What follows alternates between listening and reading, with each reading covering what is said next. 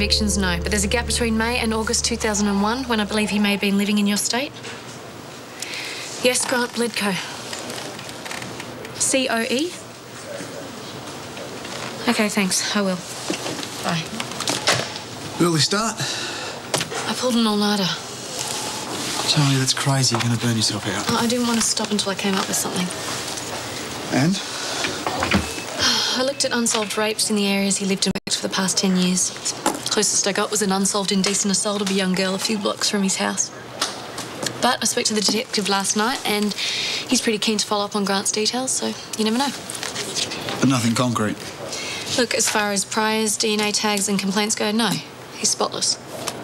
So maybe common sense says it's time to let it go. I'm going to catch a couple of hours sleep before my shift starts, and I'll go over it again in case I've missed something. Charlie, if the guy's clean, he's clean. But the harder you look, the more upset and irrational you're going to get. I'm being totally rational. You're investigating crimes that are out of your jurisdiction. I would classify that as being irrational. He's a rapist. I know him, and I know he didn't just stop with me. So don't you think I should pursue that? Don't you think someone should try and stop him? Look, I think you had every reason to start looking for a way to do so, yes. But now I think you have every reason to stop. I'll give you a call later, OK?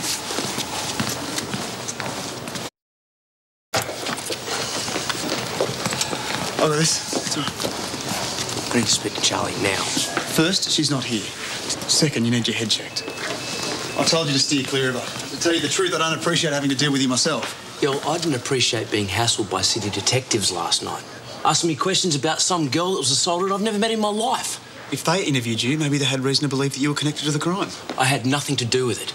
They've already eliminated me as a suspect. Great story. How can I help you exactly? I know Charlie sent them. OK, I just want to talk to her and make sure this doesn't happen again. Like I said, she's not here. Fine.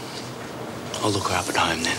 You go anywhere near that house, I'll slap an AVO on you so fast your head'll spin. You got it?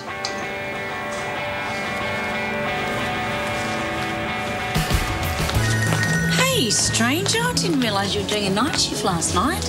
No, I wasn't. I just got caught up in my own work and didn't make it home. Oh, well, I knew you weren't at Angelo's because he called to see whether he could pick you up this morning. Right. Yeah, that was him just trying to call again now. But I'm not in the mood for another sermon. Is everything okay? Mm-hmm. I'm fine. I just need to sit down, have some brekkie and get my brain functioning again.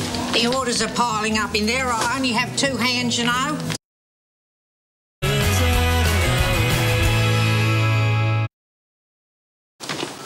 I must say you're looking a bit off colour. I'm just tired, Colleen. Oh, and worry too, no doubt. Can't be easy for you with young Ruby living at Irene's. It's a sad state of affairs when you two used to have such a strong bond. Thank you. What do you think you're doing? I want the harassment to stop. What harassment? You know exactly what I'm talking about, Charlie. Cops coming to my door. Cops talking to my employees. Look, I was just undoing the damage that Ruby did with my wife, and now I'm back to square one. If you've come here for an apology, you're never going to get it. Just because you're holding a grudge doesn't mean you can wreck my life. OK, I haven't done anything wrong. Don't you dare try and make me out to be the evil one here. You're the one destroying my family. They are better off without you. If I lose them, Charlie, the last bit of family that I have left is Ruby. What is that? Is that some kind of a threat? No, it's not a threat, no. It's the truth. Stay the hell away from Ruby. I'm not going anywhere. OK? I can't go home. I can't leave the bay until you come to your senses. I won't let you stay. Then let's just talk about this, OK? And move forward, please. I'm not making deals with you now or ever. You can forget it. Maybe I'll just talk to Ruby then. I will kill you! Do you hear me? If you don't stay away from her, I swear I will kill you!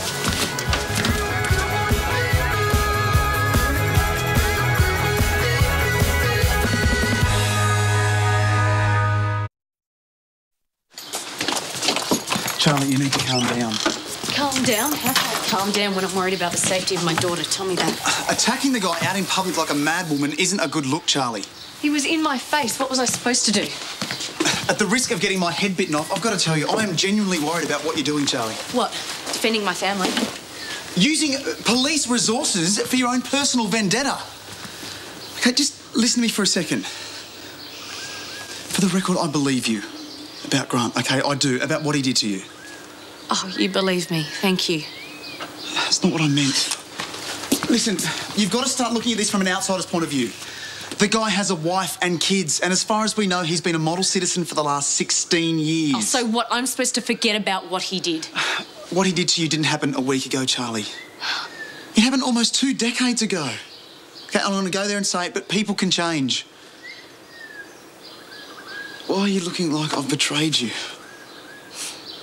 I'm just trying to understand what's going on here. Look, think about it. I'm not the same person I was a year ago. That's different. Is it? I did something unforgivable. Yet people are forgiving me now because they can see that I have changed. You were never malicious. What happened to Jack was an accident. I'm not implying that you forgive the guy for what he did. Good, because that is never going to happen. You can't keep pursuing him, though, Charlie. Like, he's a serial offender without any proof that he is. Where are you going? My shift's starting. Charlie, you need to call in sick for the day.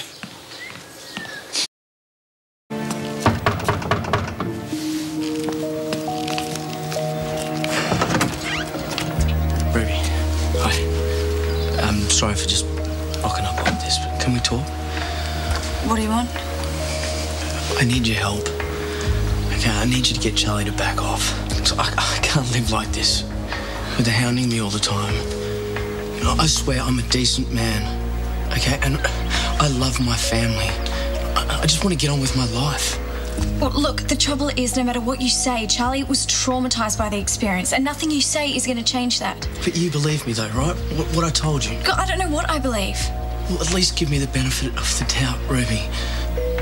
Just talk to your mum, okay? Just ask her to leave me alone.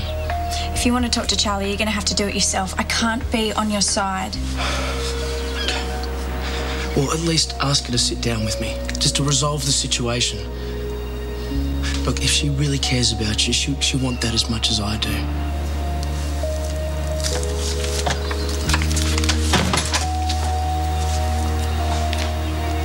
That's very helpful, thank you. I will, I'll let you know. Bye. I know what you're thinking, so you don't have to say anything. So I take it the feds didn't turn up anything either? Tax records. A search of Grant's former employees shows 2 young women in the past 12 months were terminated with big payouts. So? So, they were only with the company a short while. Why the big payout? Charlie, that still doesn't prove anything. You're right, Angelo. I need a break. I'm taking 2 days leave effective immediately.